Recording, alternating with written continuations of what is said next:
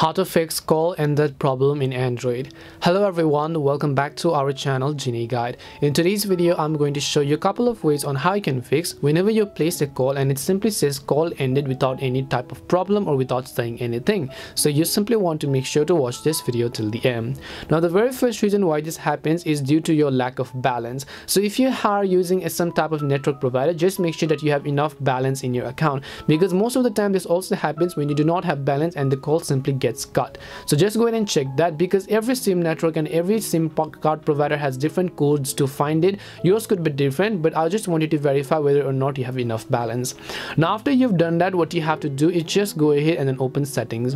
Once you open settings, go to apps. Once you go to apps, choose default apps over here, and right over here you can see phone app, right? Just go ahead and tap on the phone app and then just make sure that phone is actually selected. Now once you do that, just come back, tap on the three dots from the top right, and then here you'll find the option called reset app preferences. Just tap on it. Now over here, this will reset all of your preferences for these apps. Just tap on the reset option. After you've done that, what you also want to do is just go ahead and then long press on the phone icon over here, which means the calling app that you use. Just tap on the I button. Once you tap on I button, you want to simply go to the storage tab, clear cache, and if possible also try to clear the data.